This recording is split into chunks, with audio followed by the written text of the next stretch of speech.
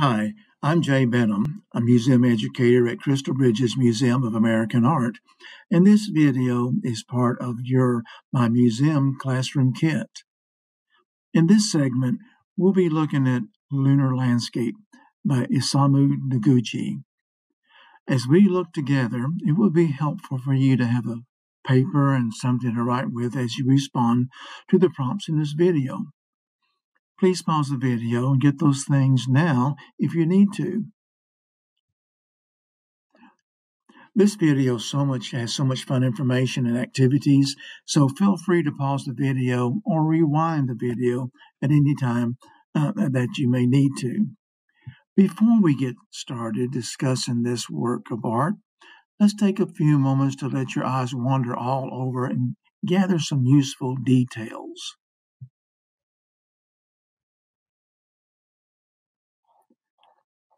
Noguchi, as an adult and established artist, architect, landscaper, and furniture designer, placed himself in a World War II Japanese internment camp in 1942. He was not required to stay in the camp, but he elected to place himself there to teach other Japanese American citizens how to make art. He spent many months in the Arizona internment camp, living, teaching, and working with his fellow brethren. Now, you might ask yourself, what is a Japanese internment camp? Well, after the Japanese attacked Pearl Harbor, the United States declared war on Japan and entered World War II. Not long after the attack, President Roosevelt signed an executive order that allowed the military to force people of Japanese ancestry into internment camps. Around 120,000 Japanese American citizens were sent to the camps. People were forced into an area surrounded by barbed wire, and entire families would occupy a single space. People could not leave. Internment camps were prisons for these citizens. So again, put your eyes on Lunar Landscape. Let your eyes explore for a little bit. I've got a couple of questions for you. Do you think Mr. Noguchi's experience in the internment camp in Poston, Arizona is reflected in his artwork entitled Lunar Landscape? Go ahead and take your pencil and paper and write down a few words or expressions or a sentence even or two. Do you think Mr. Noguchi's experience in the internment camp in Poston, Arizona is reflected in this artwork entitled Lunar Landscape? You can write your response now.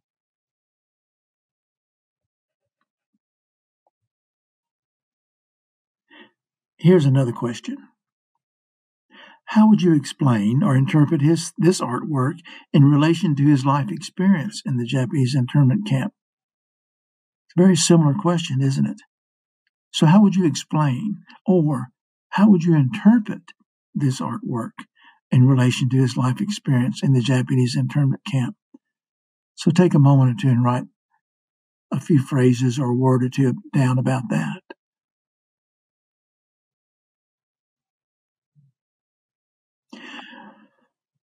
This sculpture, called Lunar Landscape, which is lit from within, was made by Mr. Noguchi.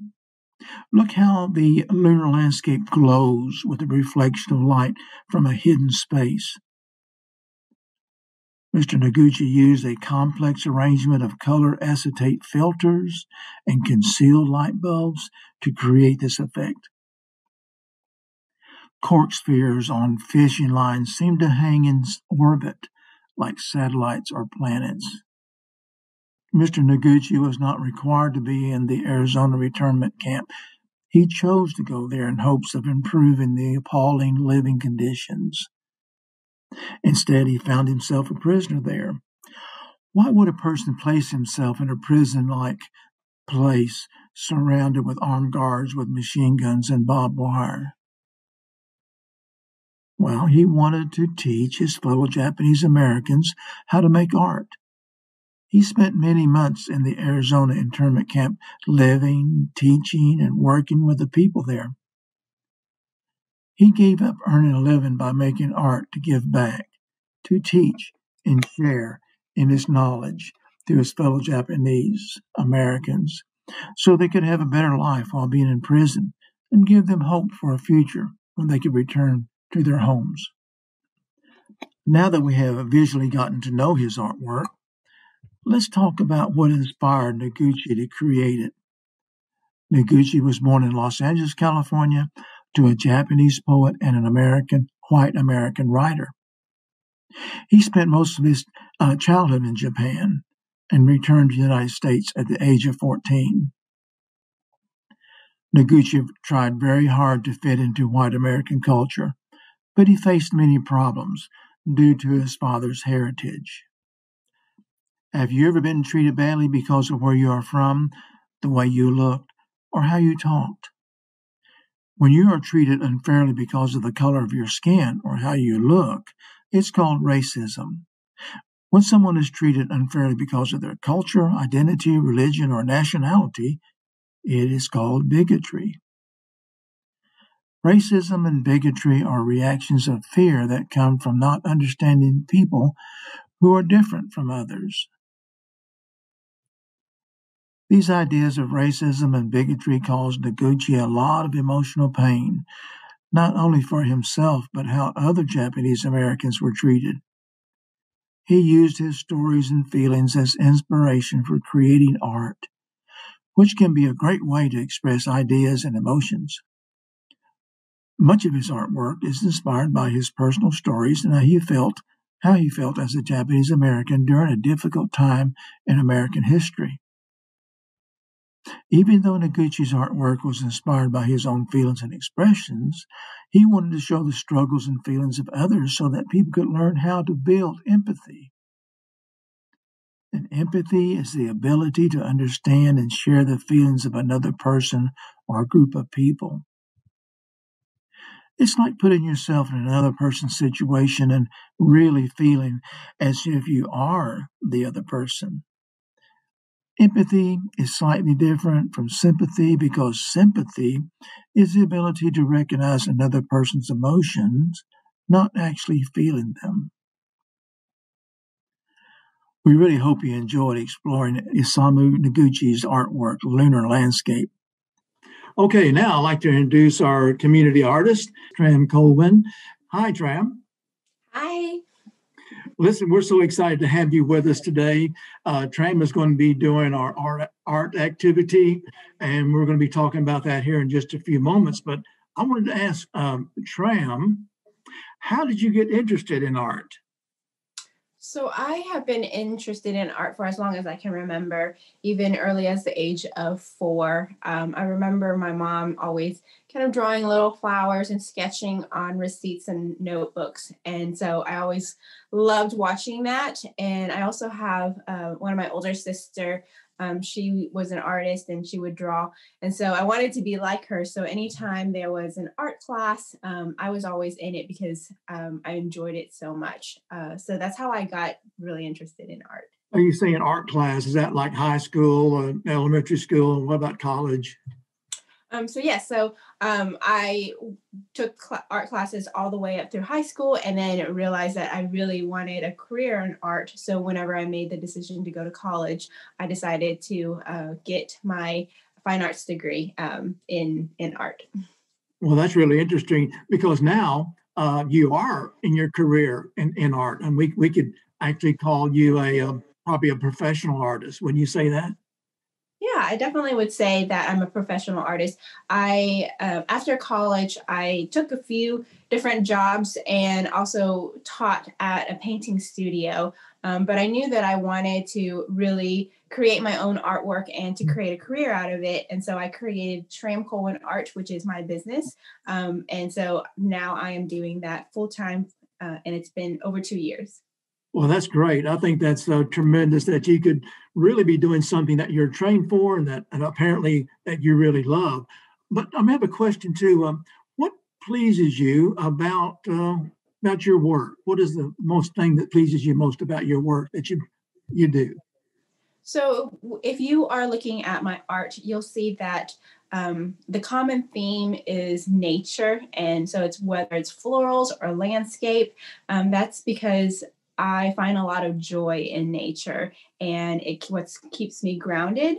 And so whenever I create, that's my main theme. But also beyond the creating of nature and what I enjoy, my hope is always that whenever people look at my art, they see the beauty in it. But beyond the beauty of what's on the painting, I want them to know that it's a reflection of the world that we actually have out there. There is beauty in the world, and it is meant to be enjoyed. And so that's kind of what I hope. It's not a obvious message in my paintings, but I think that my desire is always for people to look and reflect and then see that, hey, this is something that's actually out there in our world that I can enjoy myself.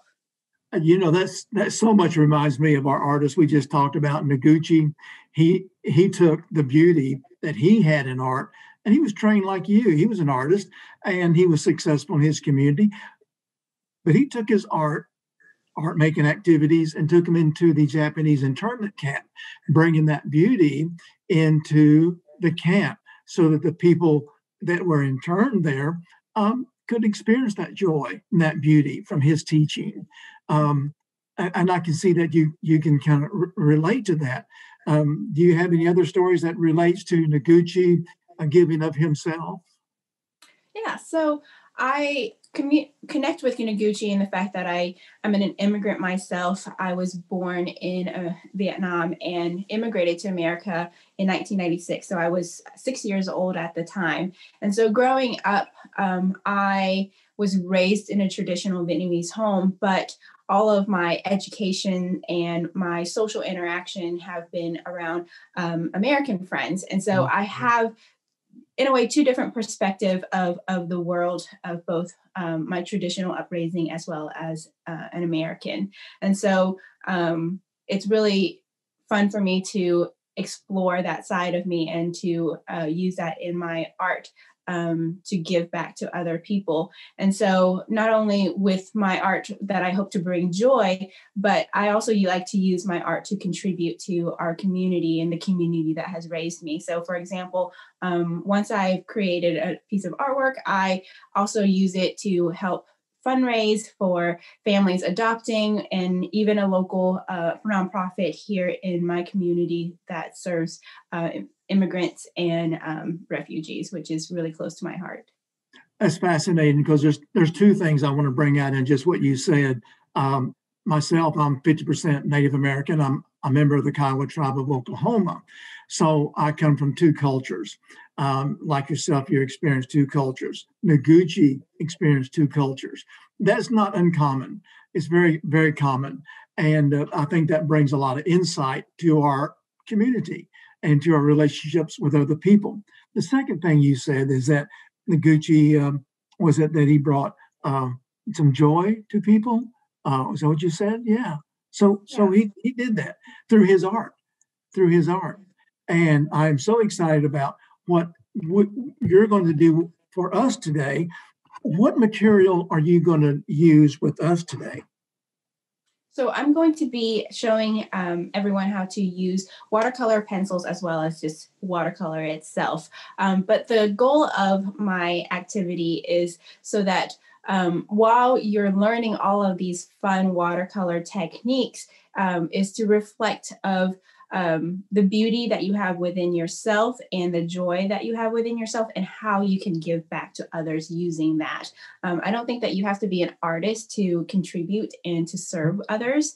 But as we're creating these activities, those are the things that I hope to emphasize is to help you see what you can do in order to bring joy to yourself and to bring joy to other people.